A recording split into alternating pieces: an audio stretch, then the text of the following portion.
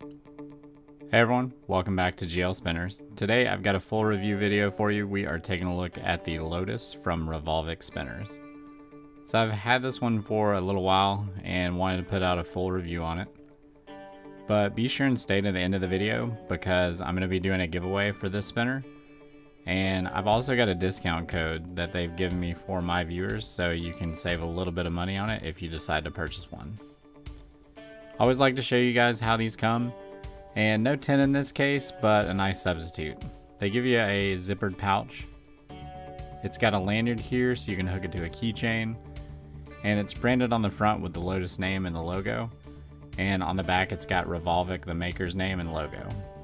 It's not rigid, but it's made from a soft leather-like material. And it's going to keep the spinner safe from scratches and the bearing lint-free when it's in your pocket. So as always, beats just shipping it in a Ziploc bag. Another bonus though is Revolvic actually ships them with an extra bearing.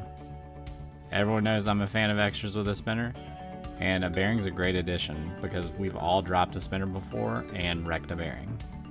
With an extra one on hand, you can easily swap it out with no problem. So let's take a look at the spinner itself. The first thing you're going to notice is the design. It gets its name from its flower look. It's got 10 petals around the edge. And to be honest, the closest thing I can compare it to is going to be a gear spinner. But the Lotus weighs in at 83 grams, or 2.9 ounces. And from end to end, it measures in at 2¼ inches. Overall, the machine and build quality of the spinner is really good. It feels solid, and there's a lot of design into it. Like I said, you've got 10 cutouts, one for each pedal. The ends of the pedals here are rounded off extremely well. They're very smooth. So really nice to the touch when fidgeting. One drawback though is the edges on the face. They've got a tiny chamfer on them, but they are still a little rough. I wouldn't call them sharp, and the closest thing I can describe them to is the same feel as the Spinetic X and Y. So let's talk about the spin on this one. It's really nice. It's smooth and really well balanced, and it feels good in hand. It gives you kind of like a consistent feedback. It's also got very little wobble between the frame and the buttons, so again, that build quality feels nice. In hand, I think the spinner is really fidgetable. You've got a finger groove in between each pedal, and no matter where you stop this spinner, your finger is going to naturally land in another groove. One drawback though to this design is that the grooves aren't very deep.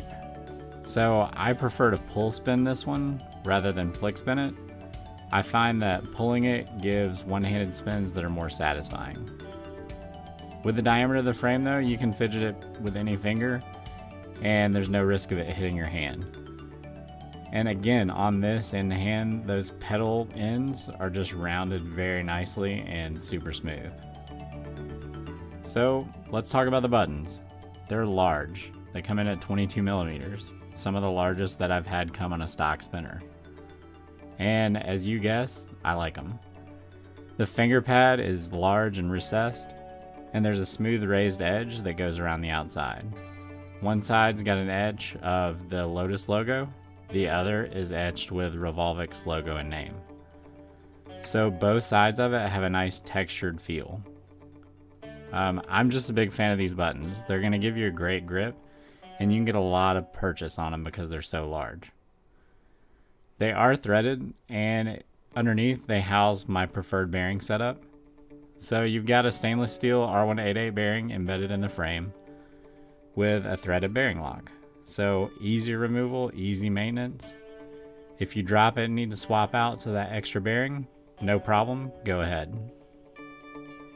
So let's talk about spin times on it. I've carried this one for a bit and broken it in some. And my table spins are averaging around 4.5 minutes. So it's not the longest spinner, but it's average for the size and weight. And to be honest, spin times can always be improved.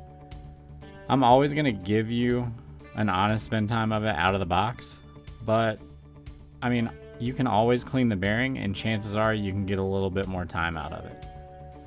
But I like to give you it out of the box just because not everyone does that. So we're to the point where I typically compare it to some similar spinners.